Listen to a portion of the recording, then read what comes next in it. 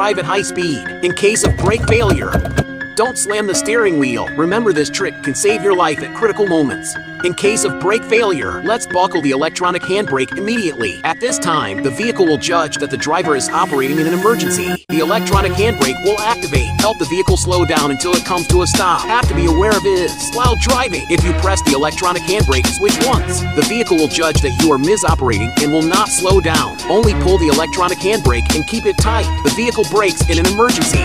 If there are people around you who don't know, hurry up and share this life-saving tip with them. Follow me to the homepage to learn more driving skills.